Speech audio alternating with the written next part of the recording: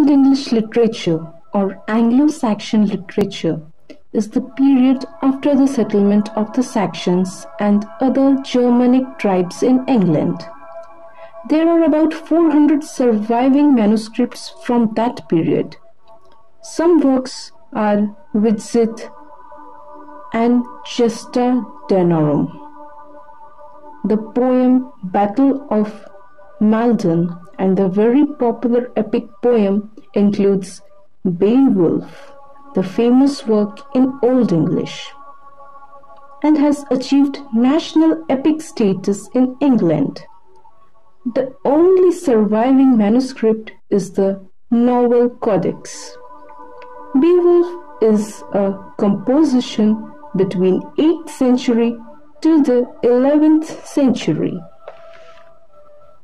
The story of Beowulf actually stands the work of a Christian writer.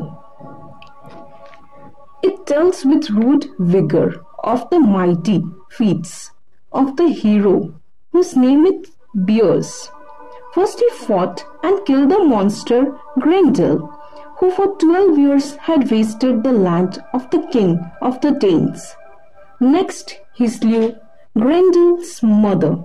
At last, a very old, he went out to destroy a fiery dragon, receiving as well as giving a mortal wound.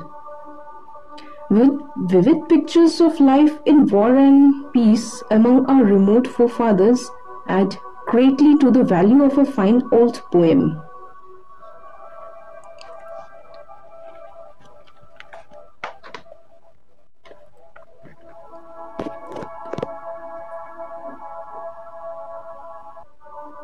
There were 4 writers known for their vernacular works: Caedmon, Bede, Alfred the Great, and Cynewulf. The works of Caedmon and Cynewulf are oldest English poetry, both of whom belong to the north. The story of Caedmon, who died about 680 AD, was a servant attached to the monastery of Whitby in Yorkshire. Venerable Bede told a tale about Caedmon that one night he went to stables to look after the horses and slept, and when he woke up, he saw 3 free paraphrases of scripture, which have come down to us in a manuscript of the 10th century, dealing with the creation and the fall, with the exodus from Egypt, with the history of Daniel. They were first printed about 1650 by an acquaintance of Milton, but there was not clue or proof that the poet may have taken hints from the Genesis in writing Paradise Lost. The story of Cynewulf. Born between 720 and 730, he was in earlier life told us in his Dread of the Road, a wandering gleeman and a lover of pleasure.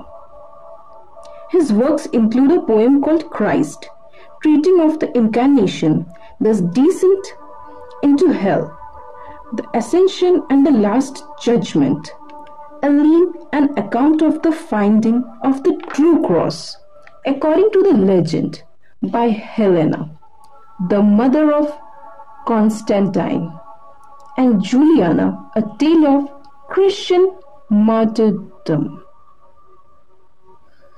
Anglo-Saxon poetry is full of a love of adventure and fighting, as in the Battle of Brunanburh